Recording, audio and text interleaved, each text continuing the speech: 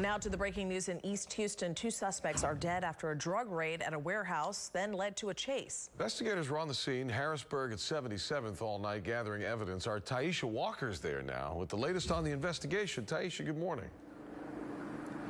Owen, good morning. Not a lot of activity at the warehouse this morning, as it was the case last night. We do know that 2 men are dead.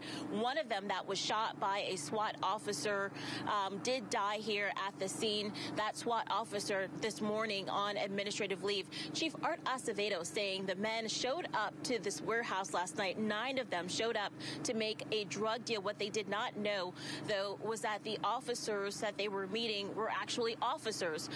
We do know that the officers had set up a narcotics operation. Acevedo says 2 of the men ran out of the building when they figured it all out. One of them got into a car and crashed a short distance away.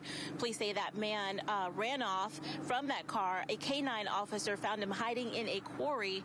While in handcuffs, Acevedo says the man went into cardiac arrest. They tried to perform CPR. That did not work. The man did die at the hospital.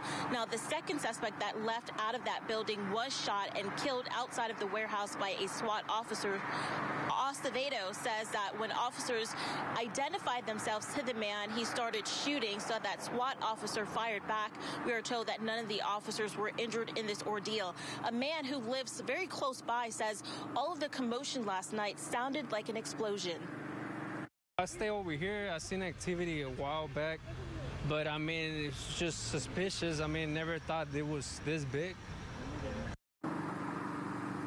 Now, the 7 men were taken into custody without any incident. We are told that charges could be coming soon. Reporting live this morning, Taisha Walker, KPRC Channel 2 News.